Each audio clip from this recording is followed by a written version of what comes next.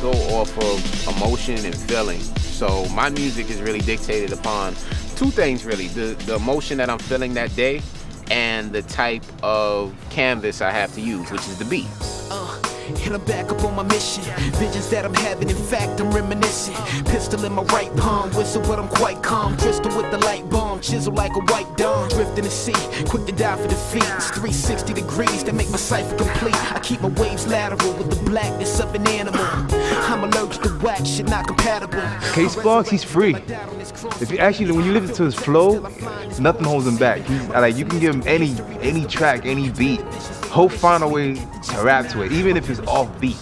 It's so obvious, dog, I be prominent, dominant. When I see you, dog, I stay vomiting. That mean I'm sick with it, prolific, he's gifted, like a rich kid on Christmas. When you listen to a song from K-Sparks, I mean, it's usually about love, and if it's about a gold digger, it's real situations. It's not these overinflated images that you see constantly on MTV and BET and, you know, what people think rap is. It's real hip-hop, it's from the heart, it's human, it's human.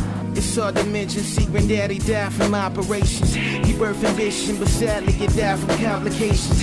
In moderation, I be sipping, but it still hurt. You see my mama pinching. K-Sparks' music is authentic to me. I feel like he speaks for real people. He's very well-rounded.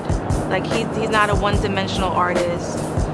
He works very hard. He needs to be heard because there's more to music than just jewelry and cars. Back to it like I never left, feel the rush.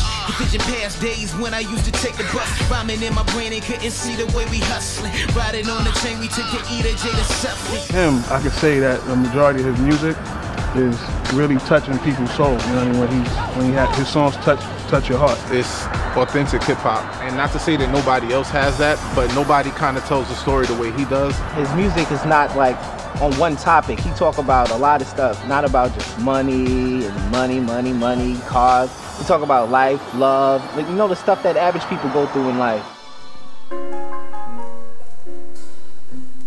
As a young child, he was very creative, extremely creative.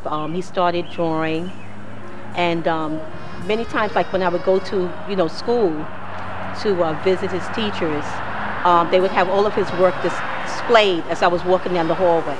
He loved to write poetry, books and books and books, you know, and you go to his room, like 1,000 books, he'd always be rhyming. And so it wasn't surprising to me, you know, when he started rapping. My path to music was really organic. You know, I grew up listening to my pops. He was a jazz player, so, you know, I grew up on a lot of jazz music.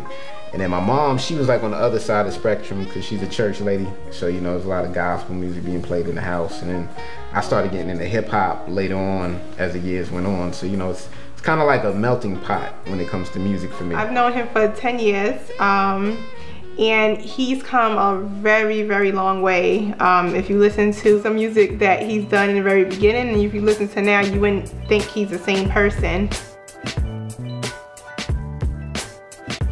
It's a lifestyle, being able to take whatever you do and double up on that, to be able to, like, if you like to make movies, or you like to sing, or you like to, you know, write, to take those talents and continue to double up on what that is and that meaning to you, that you can move forward and progress. Sparks really holds it all together. Like, he is like the glue of Double Up Entertainment. It's like a family more than a business, because we all known each other for many, many, many years. Double Up Entertainment is a label that I created in 2006 because I got tired of dealing with all the politics of the industry and everything. What really caused me to create it was like around at the end of 2005, I had just got approached by Universal Records, A&R up there.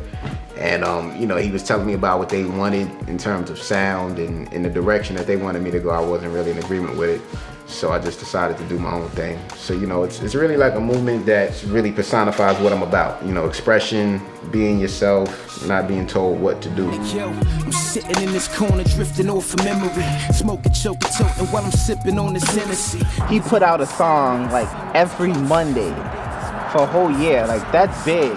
Manic Monday just took off, man. It just took off.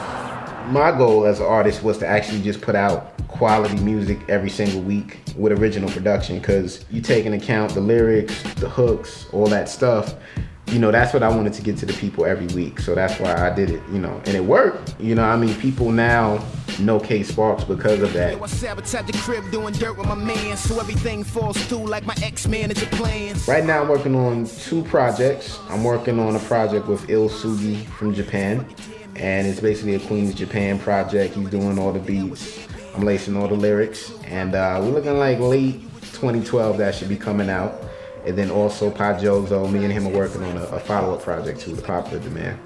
I posted up and made my mark in this game. So physically and lyrically, you best to stay in your lane. Be real and be yourself.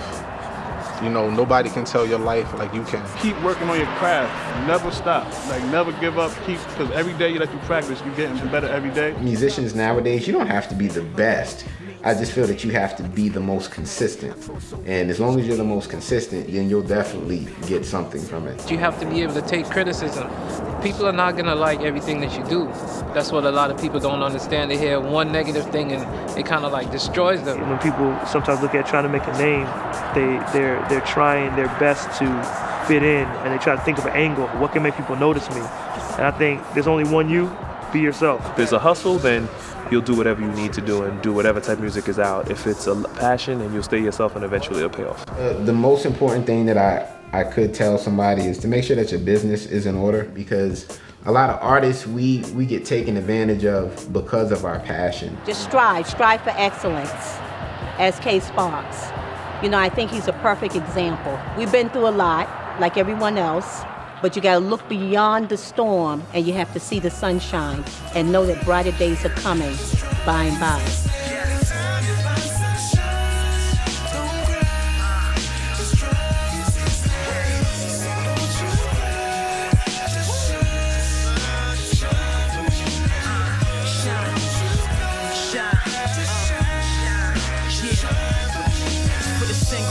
Struggling day to day just to make it. Their baby fathers left them quickly, couldn't man up and take it. It's for them soldiers overseas up in the war that they don't understand. Persevering daily, ducking bullets on the foreign land.